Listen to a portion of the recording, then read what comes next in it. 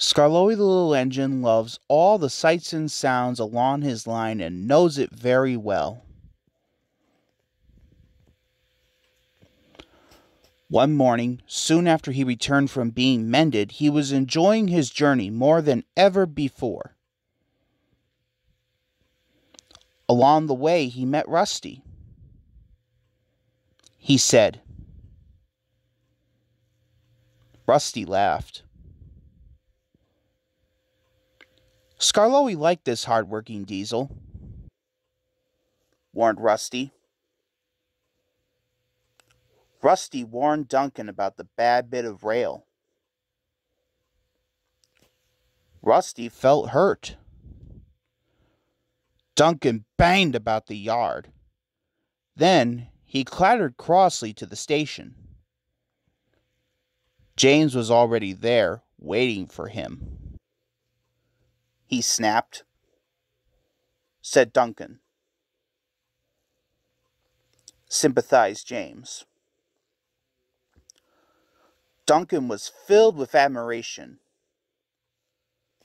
He didn't know that James was boastful and sometimes didn't tell the truth. Snorted Duncan. He climbed the hill furiously.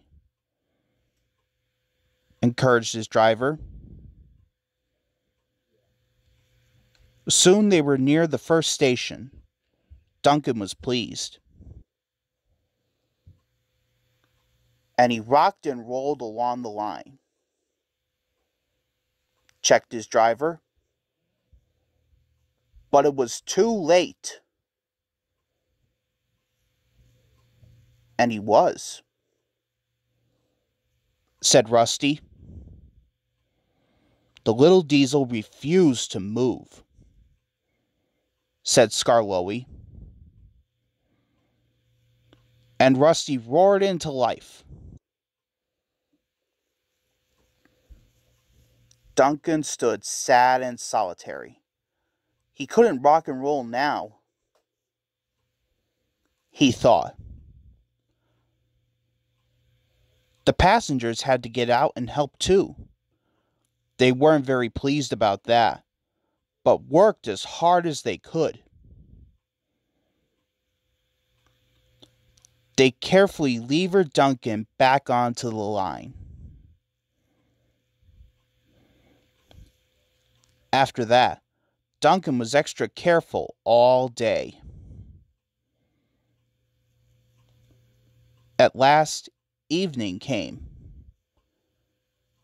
He whispered. Replied Rusty.